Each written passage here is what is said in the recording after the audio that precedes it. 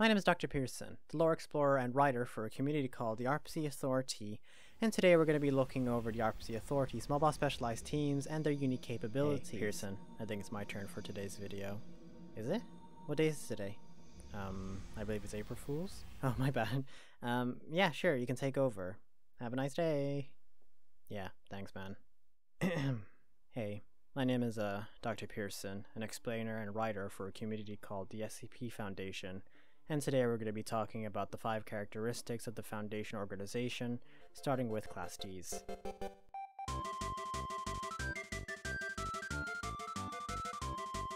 Class D personnel are essentially the test subjects of the SCP Foundation, pulled in from all walks of criminal convictions, but mostly those within death row. Of course, they get their test subjects from other sources, but let's not get the International Criminal Court involved for legal reasons.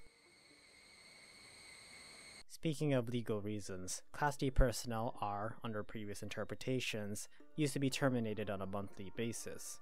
The Foundation has since changed after that, realizing it's considered a waste of resources.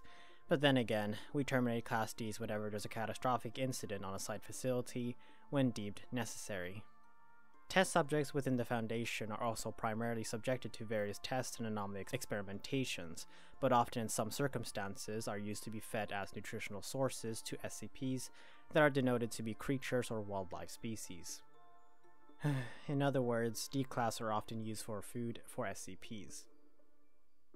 Yeah, I have no way of putting that easily, but yeah, D-class are used for food for SCPs. Security guards, the protectors of our facility, are always on duty to secure, contain, and protect SCPs whenever there's an occurring incident. Hell, sometimes even the researchers playing tasks not 1, not 2, not 3, but sometimes 4 outside an SCP's containment chamber. Like, that's a lot of resources being allocated to just one room to guard, and when you have other SCPs to consider even guarding, that is still a lot. But that's fine. The Foundation has plentiful security staff to ensure the safety of all personnel, unless the SCP breaching containment has caused something catastrophic, which then forces security to prioritize containing that, and then, well, a lot of things happen. Like killing Class Ds, when deemed necessary.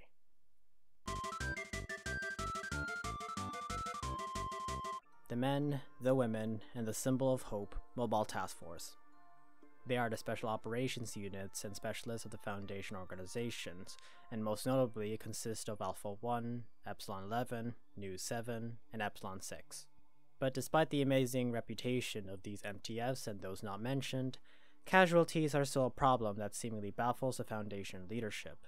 Death is just seemingly a normal behavior that occurs in this job, and my friend Sergeant Rockefeller from MTF Nu 7 always assures me that MTFs being slaughtered or being incompetent is simply propaganda from our adversaries.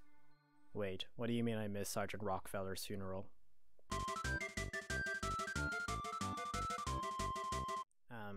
I have nothing to say here really, just the Foundation somehow has a lot of money and is able to financially fix problems as if inflation does not exist. So yeah, don't leak our budgets to the media because it might crash the economy. Please don't. The O5 Command is the highest authority within the Foundation organization. However, there is an entity within the Foundation that often can overrule the O5 based on ethical and moral regulations, and that is the Ethics Committee. The Ethics Committee are sometimes seen as a joke by some researchers, and including myself, the people that uphold some semblance of ethical, moral stance that enforce ethics within the Foundation. There have been rumors that the Ethics Committee is above the O5 Command, but again, these are rumors, and the idea that the ethics being above the O5 is outright silly, but kind of funny sometimes. Then again, there are some those who believe that one of the O5 members lead the Ethics Committee, or that the Ethics Committee operates their own mobile task force. But at the end of the day, shenanigans exist within hierarchies, and leadership is contested by those who deem it to be a threat to the organization's operations. And yeah, that's it. Thank you for watching. I swear to God, recording this is kind of annoying, but like the whole shtick with like Dr. Bright and what he's not allowed to do, like that whole Dr. Bright what he's not allowed to do list and all that shit, he would have been fired. Like, I'm not even joking. Like, he would have actually been fired for all of like his stupid like incompetence and unprofessional shit. Like, I don't even understand how he was like even allowed to keep his job because of that. Like, what the fuck? Whatever, man. Whatever.